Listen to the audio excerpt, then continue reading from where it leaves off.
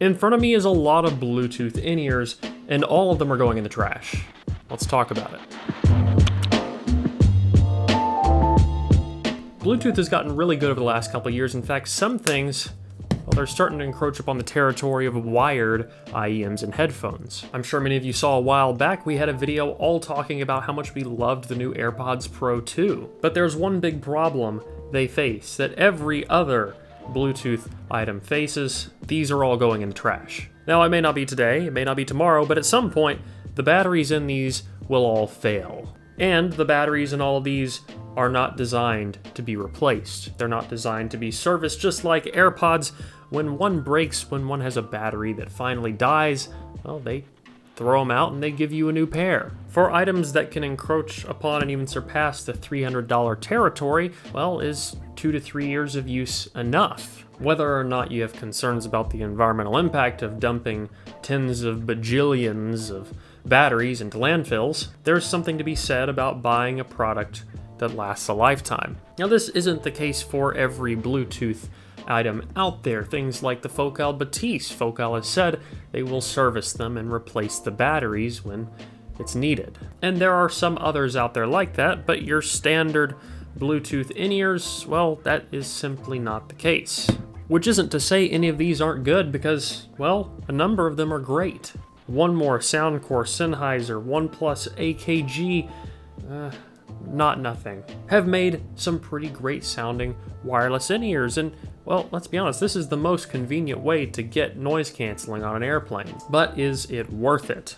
This set of Monks I got probably 5 or 6 years ago for less than $10. They still work just like the day I got them. The Sennheiser IE200 and 600, both wired IEMs praised for their sound quality that, well, unless they get crushed, they'll probably still work the same in 10 years as they do right now. I mean, there's still people using the HD 580 back when it came out, and that was before the HD 600 was even a thought. I'm not saying this to trash on Bluetooth. I actually use Bluetooth earbuds, especially like these, well, all the time, but it's something I heavily consider as someone who reviews these and recommends them and says, hey, yes, this is worth buying. I have to ask myself, is it?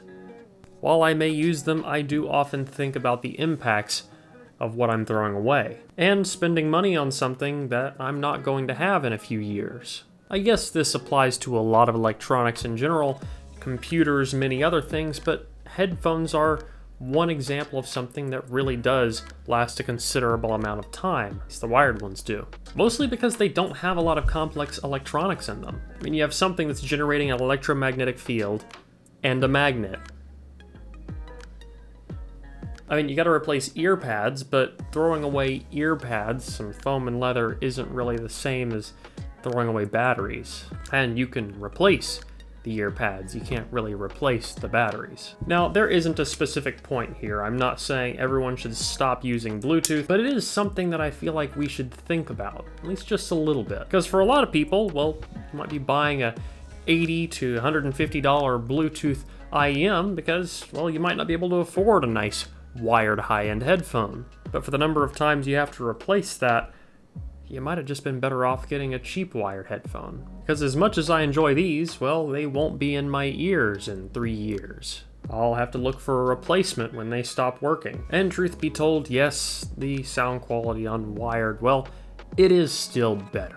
There are cases where things that are Bluetooth get really close. I think the Batiste is a prime example of that. It is so good that I replaced my Focal Radiance with it. The AirPods Pros, their sound quality is fantastic, at least the new Pro 2s. But a wired IEM, unless you're using something like Atmos or noise canceling, the wired IEMs are better. Food for thought. What I would really like to know is how you guys feel about this. I'd like to know your thoughts down in the comment section below or on the forum. I think this is a discussion that we can all have respectfully, but I really want to know if I'm the only one who cares about this or not. Do you buy things just because you enjoy them, or do you buy things because they'll last a really long time?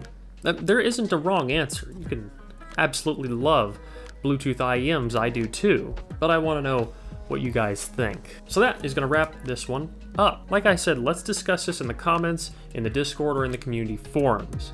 Make sure you stick around, subscribe for more videos like this in the future, and I will catch you guys in the next one. Peace.